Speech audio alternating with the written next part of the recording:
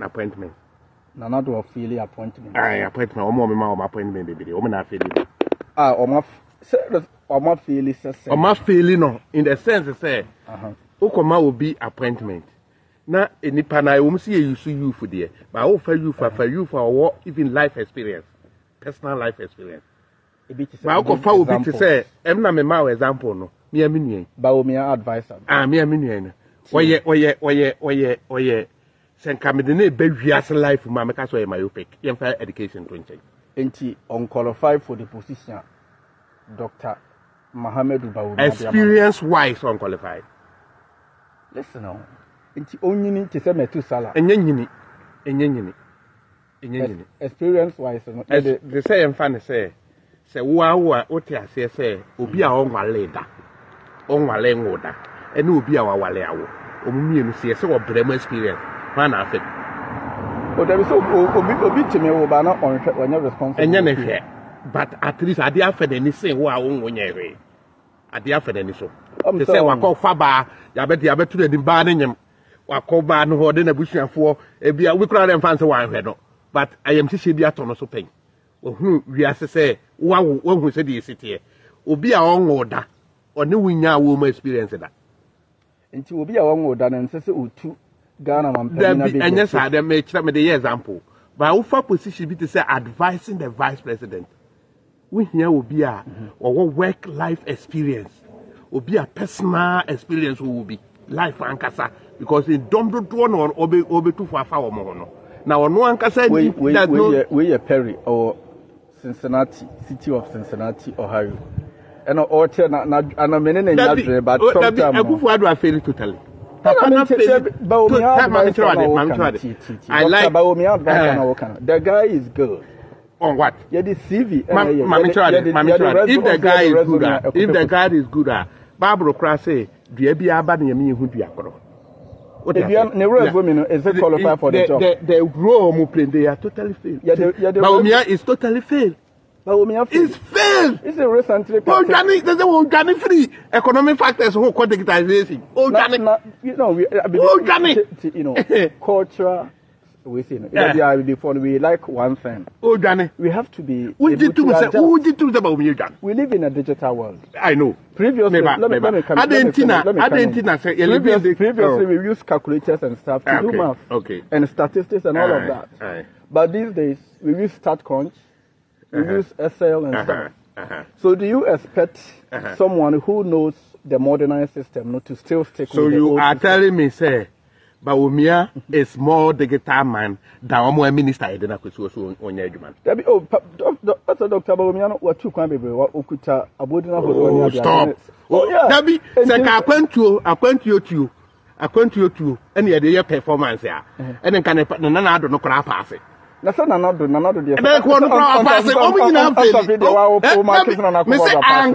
pass anka it means he couldn't.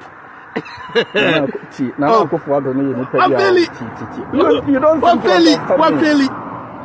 to understand. Politics even though I'm NDC, but they know how I do. Me I'm NDC for no crowd. Say them see New York with Nicholas Dr. Lawrence. They know how I bash them back. Not just Ghana under no circumstances to say me them citizenship better form. Tell me ko MP or Ghana no.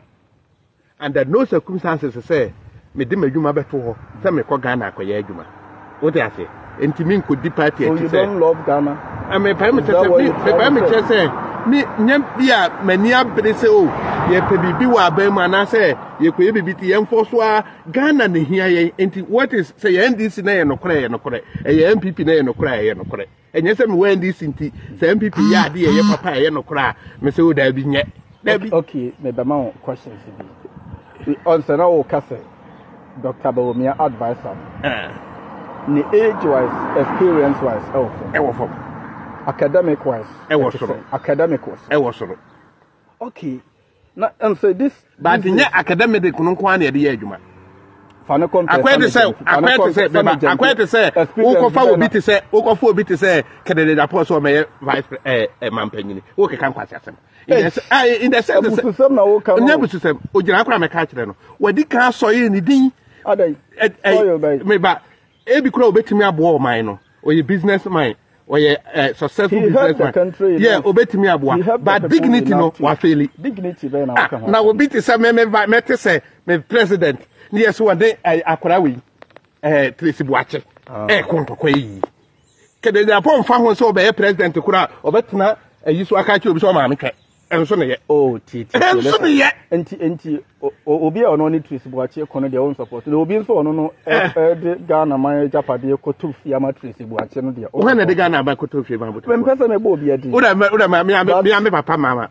Me papa mama na opa. Mami menka. Akutia dem ni wura. Da bi mami menka. Ba mba me dem pa o ti ase de say. Dem pa o ti ase say. Kwan na betimi agina ho say efie we mama na tomatoes Boache wo de o man sika na toy. Mami cho say ase o ye contractor. We are bebe contractor say na mama fere we say yeah si be 2 bedrooms mama nyina ha na ewia no yeah si be mama fere say be 2 bedrooms mama ya si be 2 bedrooms we see ama no Mahama ka say so we are contractor kese na mama ka say o me pay 2 bedrooms bia ya de say ya one ha be see ama na we nyiska what dey there that nya de ye na ye ka because who nim ye say o ye mampanyin o beti mama big contract. It is okay say adie bi mana we ya aten kura wo dey ase enti mama se wato wa mnyafia matresi Boache a enya news wo mo no kura o mo te se hwe yoso no aka eti so o mo dokoko no bi mpra miensa e bi mpra nan e hu se NDC fo no na me tuweze sie no abefam se me mampanyina me tuweze no abefam se me mampanyina ne kama no mpe ba bi gina me hwi bi papa na tese mu NDC fo musu enya NDC fo su me personally adie ba kwa mama ye ya na emete hwa na ye me ya ne say senko fa te say unse Tracy Boache no is well known why once on why social media person enti asem keto abi kura ba ne ho a ebe ye yire say ko nya 40 phone bi ku and worry na ade a mebo me nsem mama no onwe da bi so on papa yi kura papa yi u papa yi de awuyi Odokra ode sade na nam to kese ho. Oh, there be say na do there. What the kese da. E wode sade nam to kese ho na mama brand ye say. Mukura mutiri ye. There be say na do there no na yire na ye okay. Ono na yire ye okay. But niam nyina di adanse say wa bro no ode nsa fefa ne to ho. Oh, say wa bro ni ye omo no anuane wa rupe mu ni. Omo say bo. Ode emfa ne say ode emfa so ode wa do aduane kura de wa ma ne post. Ode emfa so prapra. Ode be say ba waye. Oh, the first waye. Omo say bo president. Ba waye. What's I wouldn't want paso? What's I would president one paso? Oh, listen, no. If I say, I know, I must say, so almost 70, maybe a come room. Or say, president, I want paso.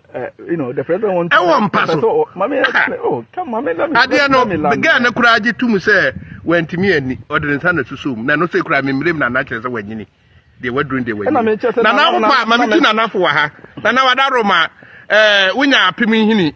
Na unya kube hini na nya keka dro fra abobotu etu ya uluma oba wibi papa enchira na do mena na do ontimi nya sa look at the age 78 years old ontimi nya sa se ontimi nya se edie ne odini ba se okope do betimi afa because kan hu se omo kote ewu kro mpema ewu kro onu anim se omo kro na pema because okote wu a wadwini feelings ne de wo ho wadwini feelings ne wo ho ba ade ne na adi wuro mu a se de Nyankopon so ase ayetokuru no ububo wuro mu kure be yi aba je sa abedem o da se aha eniti no ontimi ni ba obepe ope akokura we hwese obi a ne me kra na me pe na sem no obi a ye bo otutuo obe ye kakra no ne watwi wani bivi obi a na kan wasem okay enti na chese na na do mo ye dwuma no omo uso omo feeling omo like it hwese galam say awat na na do na say oluma say me de me presidency esi so enso ono an nkrofo na eye ono an nkrofo ifrem pobo atem ne ba untumi mo omo na eye chama untumi wonye galam say wo kanokore ada won kanokore ada me se me gira wa fidie so aka gire wi ase gina ta won kanokore tio chama untumi adwuma be no ye. Oh, Chama untumi is a businessman. For dear business. What business anka? Chama untumi. Why dear business? Why dear business? Minim agogo. Why dear business?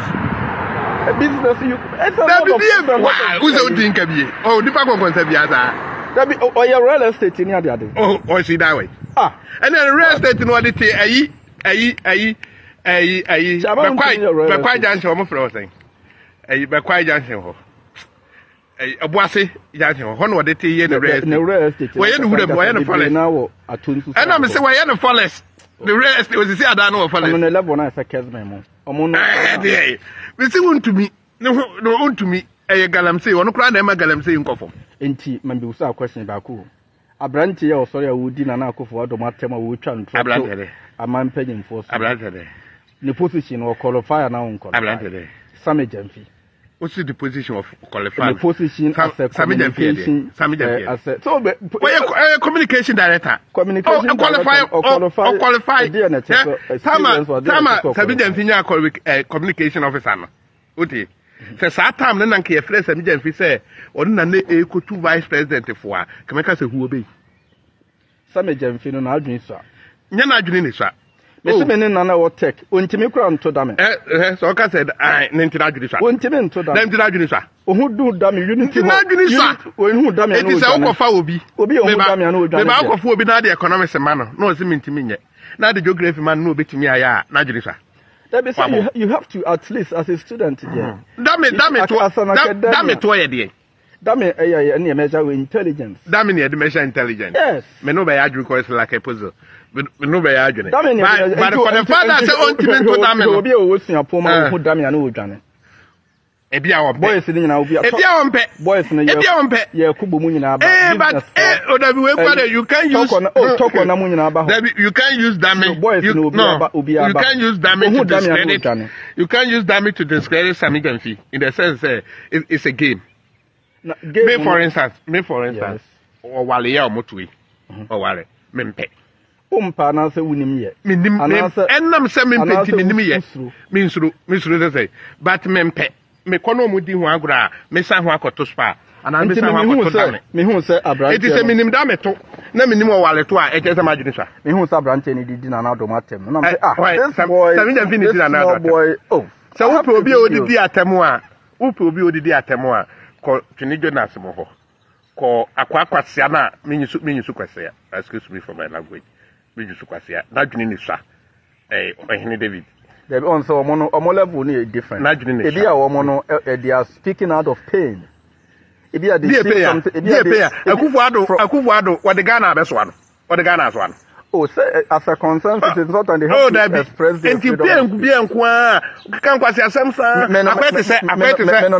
akwete se mu amu nipa we waka hu bi na mama lusu ye Kevin Taylor okan bi na mama lusu ye Kevin Taylor kan bi na mama okan hu bi na mama lusu obesa mama lusu 2020 because the Kevin Taylor no ye ho de no Kevin Taylor ya trofo se ade ko ba bi a mama ntia se ye trofo na no ba sister yi birthday party ni bi nsam akwata na video su kan nyina ye ntro oh ya se mo ebiansi Kevin Taylor emfa video nkyere me se na ni pepere aduane ho omfa video nkyere me se na tese o exaggerate e kan kwase asem 34 na sa kuru ye ko for no sa kuru ye ko for no me ye weak me ye loose na tese indirectly no o exaggerate ni ma na tese is possible sen sem o kan fa Ghana mampanyi na akofo do ho no nyina no e exaggerate die me mahunu o di ase die me mahunu die obekena ha kwakeka ye no o so no kura on fa ho video mra na tese o exaggerate ni ma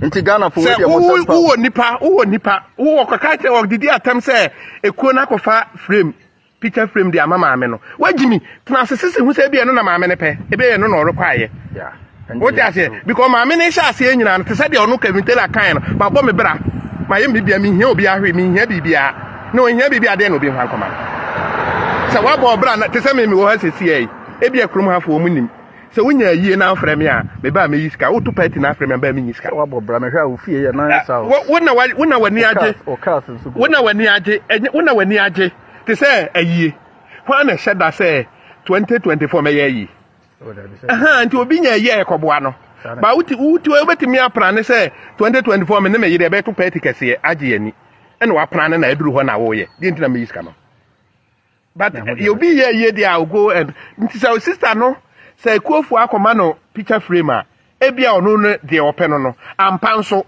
metimi akase de open no che say picture etwa ne ho ahia nti ebia ne hobby ye pictures enti se kuofo nso hu saa no de saa koma na because obi a oye ne party o so no abo ne bra o ni bibia o hia hwe no ye koma niska but so dofo no na so be chana de obetimi apade na nige ho na da kwatena video se ye nkurasefo ye ne yagimi na se atemdidi ehunu akwa nyansa bi anim ya na tse we so oka ho bi na ma elusu no oka na tse Mahama elusu o say ntse Mahama na so walusu dada me ka de ebe asemwe nso ehia me pa nka mama be me na me ne namo a ye be to 2024 election no opa NDC ye group no na eyi wo so akoya se so ope chairman Ankara ofus Ankara also no so me catch o mo say mama be win ba obe tra opposition ko de na mi hunu no Mahama be tra opposition obe win election no ba obe tra opposition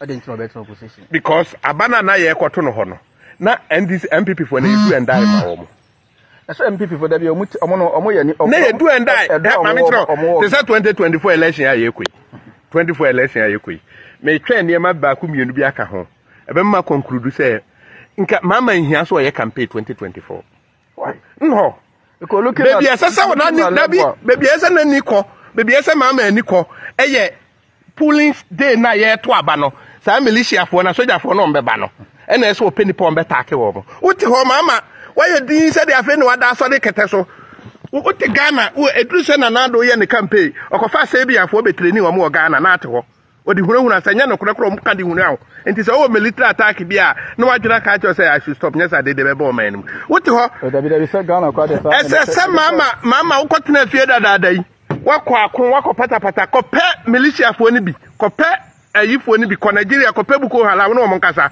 da ye to abafo mbegu Ghana baba anyesa 2024 MPP ba win I'm telling you Mahama go baba me say da bia meka Nicholas New York yisu ma ka last 4 years kwa senko na do be ma interpol be fa wo me fani me ayafutuo interpol be fa wo me say se me ka tira ne se o da bi tie do obedi we ye cha be fa do obedi we ya be fa bia wagimi in the sense se ka me ka tira o se minim ha da me say onu nim nti won kofa boko efutuo economy no say enya economy na say MPP for nso nya de omo ye no eda ye to aba di ayi obi te say minister we the mama no a deputy minister for lands and lands natural resources also do Ginapo deputy no di ene si ni kurum di ene si ni kurum obi a wo ye kwato aba na kuromu nyina ti na demonstration obi a demonstration say ye mpew the likelihood so be lusu ne high eda ye to aba de na soldier for kwen no ho na we ne ye oh da bi say soldier for da bi ho na we ne ye soldier for protect the enti o mu protect ho na we ne ye ya na sa wo ka say Mahama nkofa Boko Haram mrai it may be say NDC for no bi na kofa edom bi ni ade be de ehunehuna honorable member no ono na kofa da say why at the end of the day ho na we ne ye enti na wi akiri no e bia na 2024 e be si wo Ghana da be ne ya to aba nipa 8 ewu me kan say ye me fa me nko Interpol me fa me nko da bi say Interpol no de o me fa me nko o threaten na akofa me threaten no aya because Boko Haram national me say me ka me ne wo ka say na me say me so we aba na say o me threaten nti mu sa me ba nya me say mama minimi ye say o fura konwa so yi o patanto kwa o ko ha na o ko ha on pestamba e futu o pa betina ga zaman pandemia say 2020 na me sha ase sa o mo ame no mo platform say me mandis won say da bi Nicholas Tikai o say da bi obi aye dey ankosi hwe mo ma nya security measures Emma Ghana police way and the military way MPP police neighbor MPP military neighbor hwa neighbor and now omo nte Ghana ho tama omo ka say on trust IGP Dampare IGP no hwan IGP Dampare no Inspector General for Dampare why there sa wo pesa wo fa we so bona baso ana say o ye ndey on trust na na e wade baby anka metrase ne pa uti enya baby a metrase ne pa say obi ye demonstration ne ye bu o mo baby a metrase ne pa ne say wudie na asori Ghana baby be no eso be twa ba wudie ne bebre oh bo afi kura na edo so kan ne ma ye ra kra yi na hu sa ta ira wa ye wo ha baby no fo ne ira wa akra ira wa akra ada na Ghana fo mo mpe no kra kansa mo kan no kra da bi president ko fo be ne ma ye ya de secretary asem And yet it has him. And run strategy. And an unsame who are a strategy. Girls be a more Takra didn't see. No, my rem cat. No, white tama. And none of Kufuado, Emma GP Dampare by. And a headache. So it's only money in a coffer. Oh, that's. That was just the young my Ghana and Gazano. Ghana and Gazano. And never you pen the Ghana. Never you. Nanado, and a white you. Nanado, this will through heavy. Nanado is a funny castle. What boy a carry? What boy a cat? What was Waboka? Who's about mine? Who is about mine? Okay, me move up. What achievement means? Nanado achievement. Can achievement means? Another achievement. Be truthful, be honest. Another achievement. Another achievement means. Another achievement can make her. Okay, that's right.